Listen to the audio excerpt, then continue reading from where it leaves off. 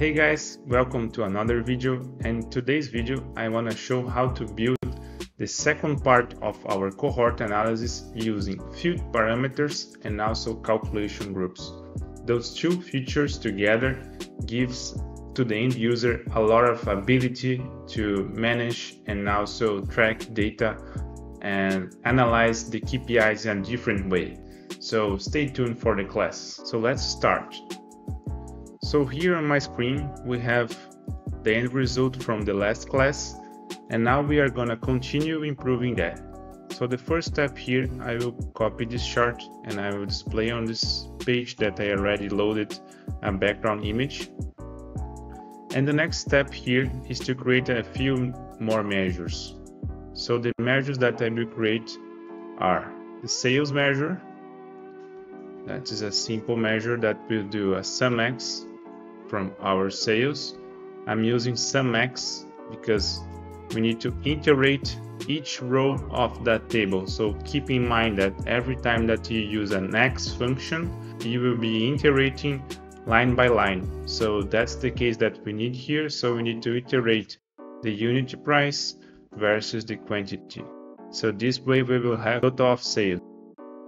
The next step here is to create another measure that will give us the average ticket. The average ticket is an average of how much each customer is spending with us. So to do that, again, we need to use an X function. We're gonna use average X, and here on the table we will pass the values function.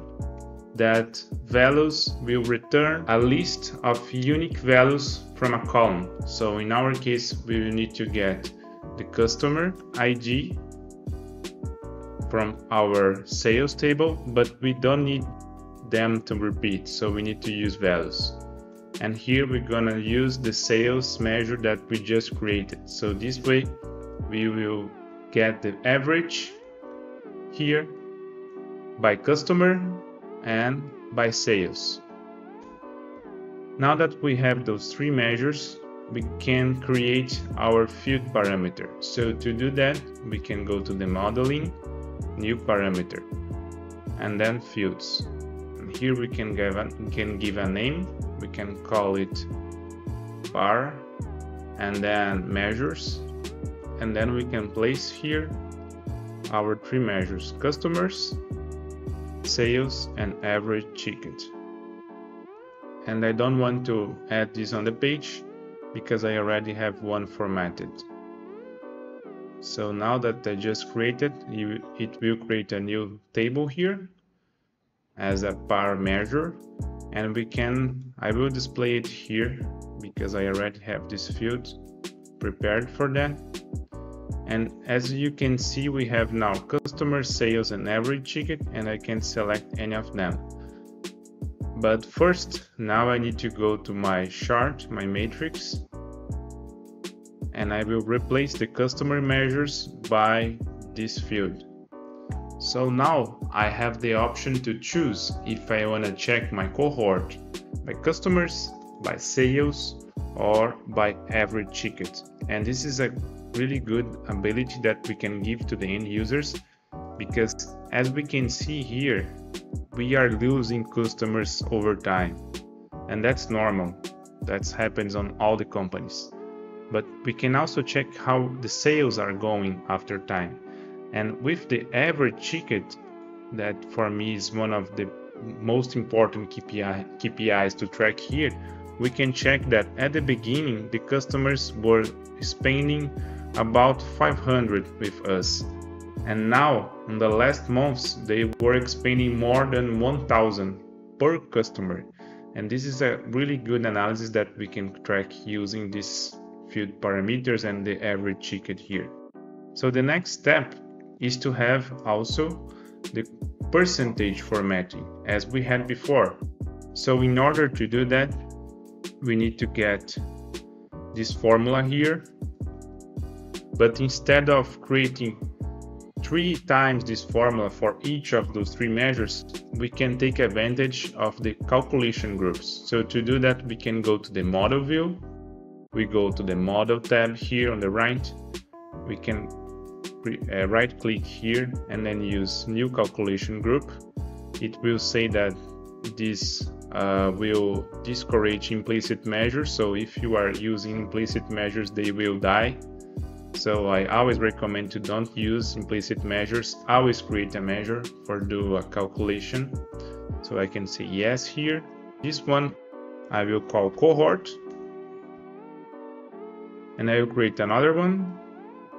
So I need to right click again, new calculation item, that will be the cohort percentage. And here I will place the measure that we copied before, and I will copy also that. And here where we have customers, I will replace, I can use Ctrl D to get all of them and Ctrl V. And now we have two calculation groups here, one for cohort and one for cohort percentage. I can also rename this calculation group. I like to use CG and then cohort, so calculation group for cohort. And now we can go back to our screen.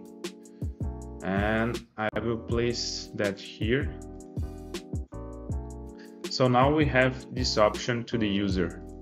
Also, let me change here for single selection and force selection, same here, because we don't want the user to select two KPIs by the same time. So now we have the opportunity to track, for example, customers by cohort retention also, but it's not formatted yet. So we need to go back here, and in the return option, now we need to use the format, comma, and then 0%. And now it's formatted.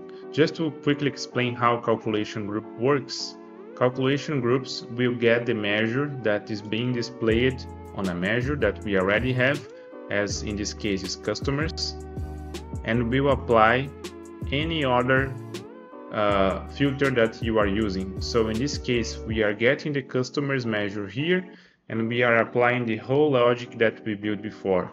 And the other measure that is cohort is just a selected measure, so it's not doing anything, and that's exactly what we need, because we can choose if you want to do anything or if you want to apply a calculation. And the same happens for all the other two measures. So that's the good trick of using those two things. Calculation groups and field parameters are overpowered solutions that we have on Power BI. And now, to end that, we need to format again. So we can go to cell elements, applying the background color, and don't format. We need to do that for the three measures. So let me format here every ticket. Same here. But as you probably noticed already, if I choose the cohort percentage, it's not working. And there is a reason for that. Because as I applied here a format, every time that we use format index, we are transforming our numbers in a string.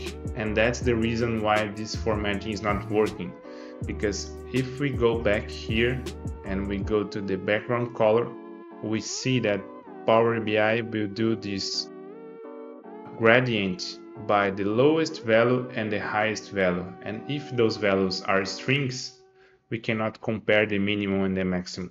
So in this case, we need to go back to our cohort calculation. And instead of formatting here, we can leave as cohort, and we have this option here on the right, dynamic format string. We can activate and we place 0% here. So instead of using the format function, now we are applying a mask and not converting the numbers into strings. So this will solve the issue. Now we can format in both the number and the percentage, and choose which KPI we want to track. And as the last step here, when we check the retention, we don't want to check the 0 here, the same as we remove it here by the column, removing 0. But now that we are using calculation groups, we need to do that on calculation groups. So we go back to our measure, and here on the return we can do a switch. The first argument will be true, and we need to compare. We need to get the select column, selected value, and we need to get the months after first order. If the return of that is equal to 0, I want to return blank.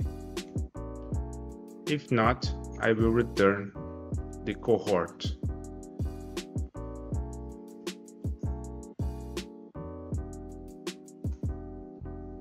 And now if we go back to the screen, we can now check that the 0 is removed here, but if we click on cohort, it will appear, and that's exactly what we need.